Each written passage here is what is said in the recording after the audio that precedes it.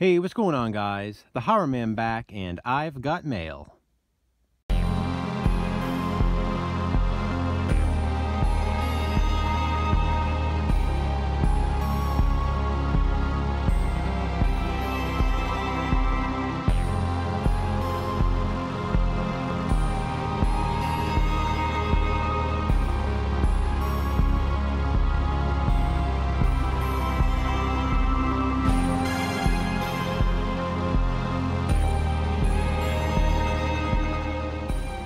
So about a week ago, my buddy Ted from the horror section reached out to me on Facebook asking for my shipping address.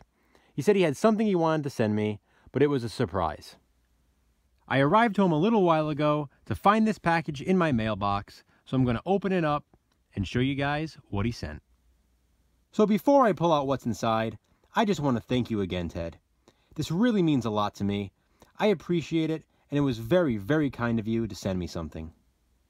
For those of you who aren't subscribed to the horror section, I'm going to leave the link to the channel in the description box below. Please go do me a favor and subscribe. Ted's an awesome guy.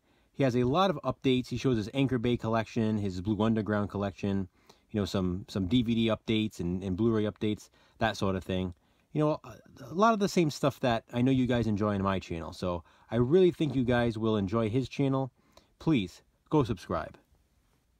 So now I'm going to go inside here. It feels like there's maybe 2 DVDs in here.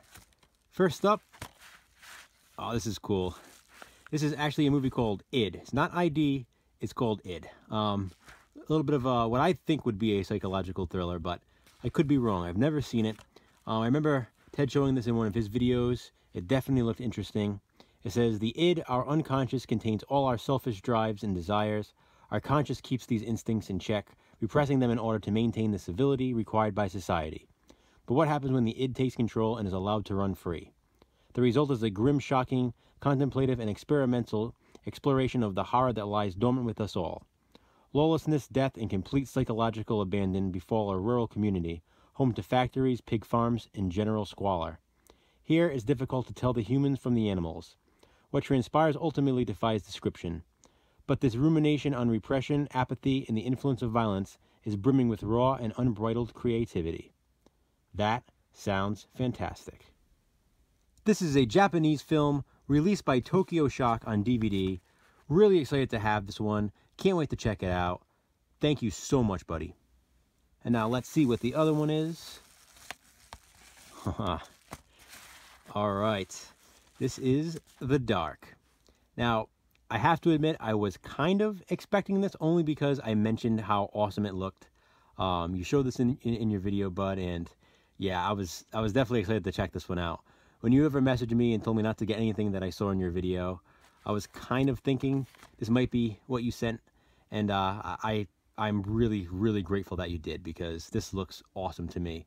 I've actually been kind of looking up the film since I saw your video. I looked at a trailer that I could find and just kind of looking at reviews about it and that sort of thing. And I just can't wait to watch this movie.